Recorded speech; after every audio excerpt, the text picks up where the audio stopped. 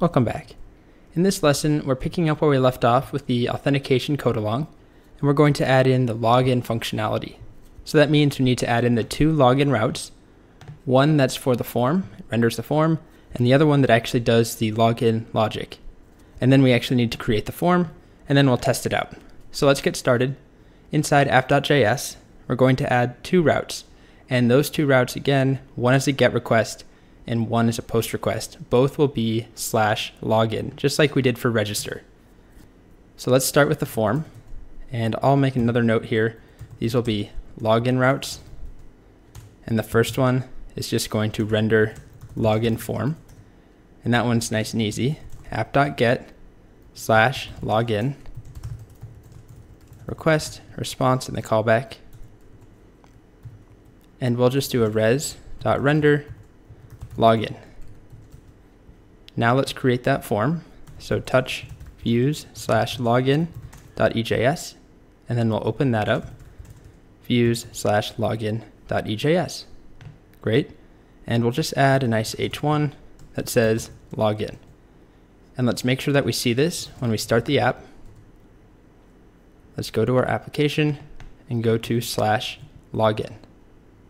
And we see the template. So now let's add in the form, and this will be just like the registration form, except for one big difference, which is where the form submits to. So we'll add that last. Let's just go with our inputs again. So type equals text on the first one, name equals username, and placeholder equals username.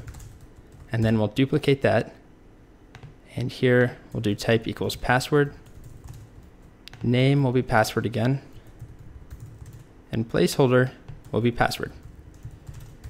And then we'll add in our button to submit the form, and we'll just write login. And then we have to work on the actual form itself. So this form needs to send a POST request to /login. Login as a POST will be our other route that we haven't defined yet, but that's where we'll actually process the data and figure out if the credentials match.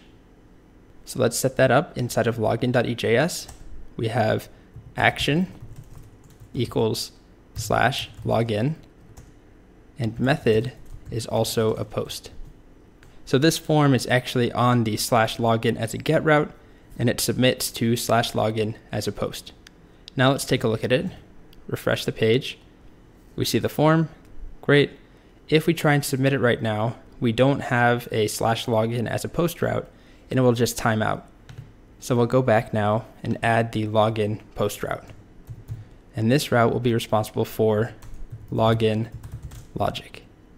So app.post /login function request and response. And in here, we have some new logic. And it's actually not that new because we already used it up here where we have passport.authenticate local. We'll do the exact same thing, except there's a small twist, which is that we're not going to do it inside of the callback here. We're actually going to do it right here as a second argument. So let me show you what it looks like first and then go over it. So app.post login, and then we're going to add passport.authenticate, and that will take local as a string, comma, and then opening and closing braces. And inside those braces, it's an object, and we're going to pass in success redirect, and that will be /secret. And then failure redirect will be /login again. And we'll save. And our authenticate needs to actually close here around that. So it takes those two arguments, passport.authenticate local, and then this entire object. And those are parameters we're passing in, comma, and then this is our callback function. And we don't actually need to put anything in here for now, so we'll just leave it empty. So now let's talk about what we've done here. We've already seen passport.authenticate, but we haven't seen it used like this inside of the app.post where it's not in the callback itself. So this is what's known as a middleware. And we'll be working with middleware and writing our own middleware in the next video. But the idea of middleware, I'll spell it out here, middleware, is that it's some code that runs before our final route callback here. When our app gets a POST request to /login, it's going to run this code immediately. And we can have multiple middleware stacked up. So we can have another thing that will run after we authenticate, and then another thing after that. And the idea is that they sit between the beginning of your route and then at the end of the route, which is our handler at the very end, hence the name middleware. So again, we'll be creating our own middleware in the next video, but for now, all you need to know is that this is called a middleware, and we're calling passport.authenticate. Remember, the whole point of that is that it actually tries to log you in. It checks, it authenticates your credentials, so it's going to take the password and the username that are in the request inside request.body. We don't even have to explicitly provide that. Passport automatically takes the username and password from the form or from the request body, and it's basically going to compare the password that the user typed into the input and compare that to that crazy hashed version in the database.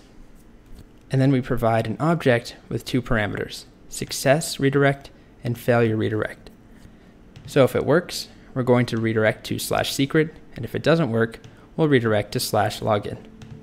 Before we test this out, there's one other line of code that we need to configure Passport with.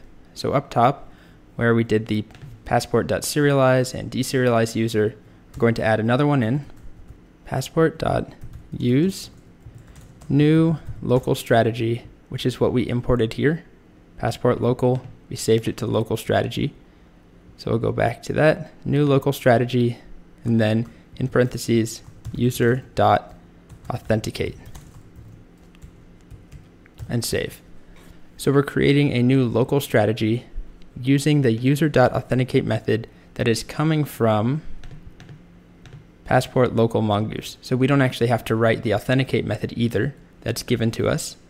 And then we're just telling passport for the local strategy, use that version of user.authenticate. Okay. So now we have that set up. Our authenticate should work. So let's give it a shot. Node app.js. And let's start by trying to sign up or sign in with an account we know doesn't work. Log in, and it takes me back to the login page. And that's what we had set up here. Failure redirect /login. Now let's sign in with an account that I know works.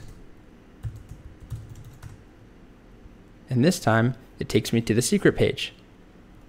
So we now have login working. We still don't have sign out, but we have login working.